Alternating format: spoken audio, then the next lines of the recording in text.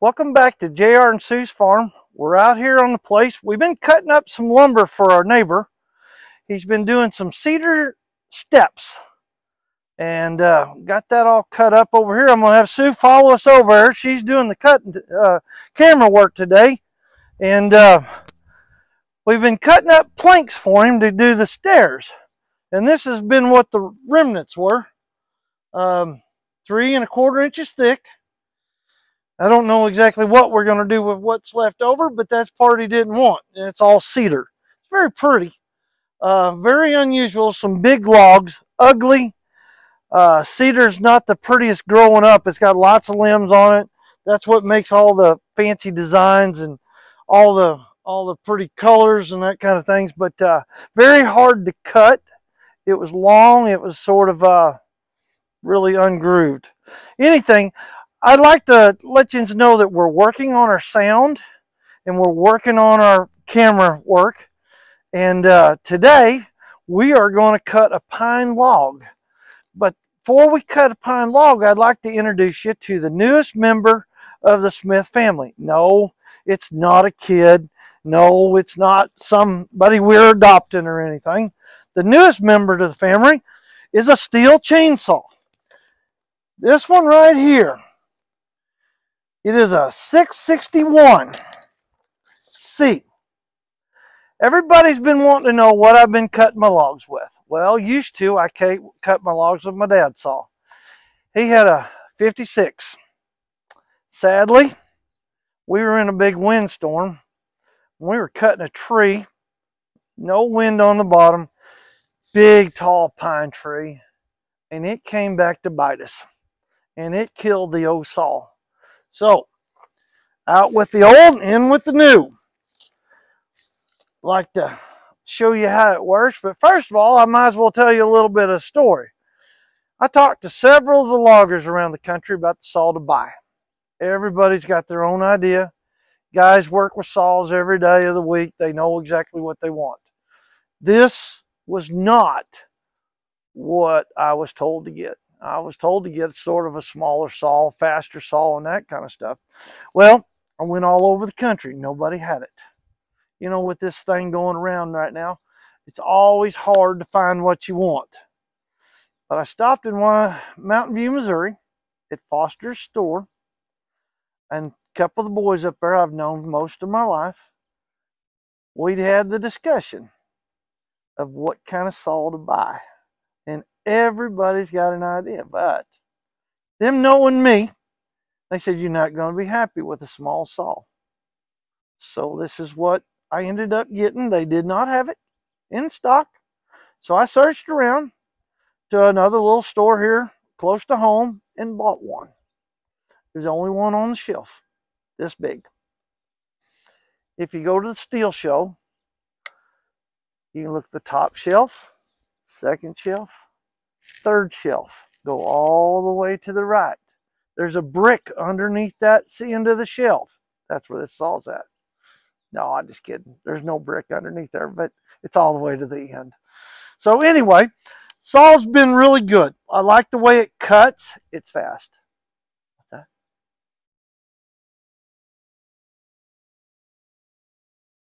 Stop it. So as I've been reminded, I did not tell where I got it from. I got it in Winona, Missouri at Douglas Saw Shop. And they do a good job up there. So if you know where Winona, Missouri is, now you know where the rest of us are. And that's where I bought the saw. Now, one thing about the saw, it does have the button here on top to, you push it in, it's supposed to be easier to pull, to start, and things like that. I have never used it. It starts like the old saw. Down starts, up is off.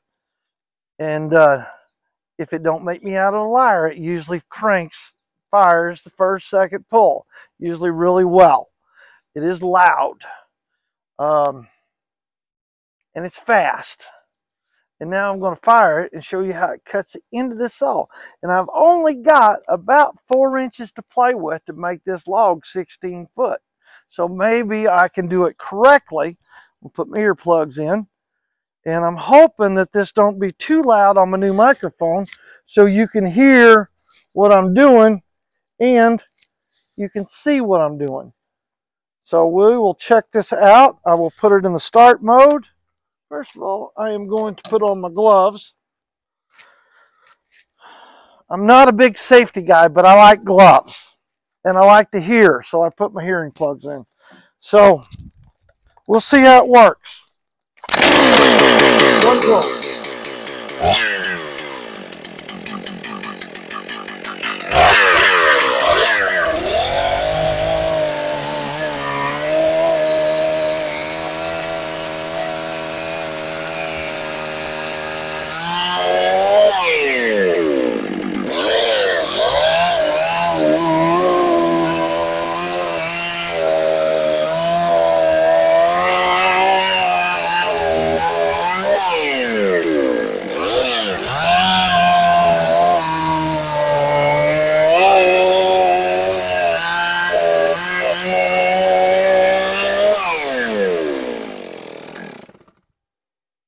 As you can see, she cuts very well, very smooth. You don't have to fight with it.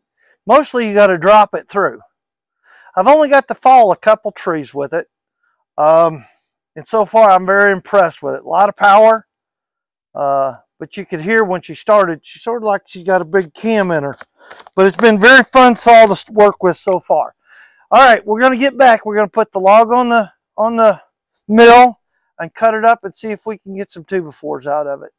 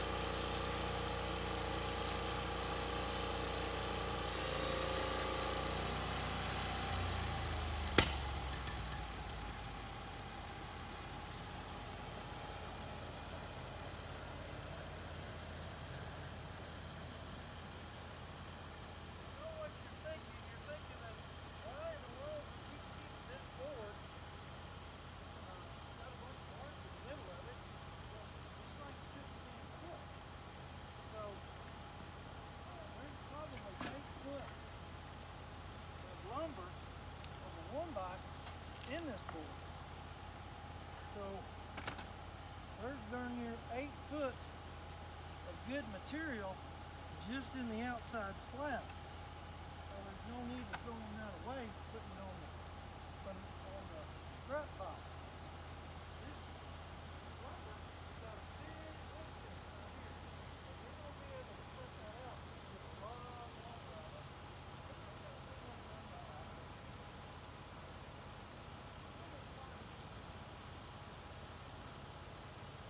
I got my scale back here.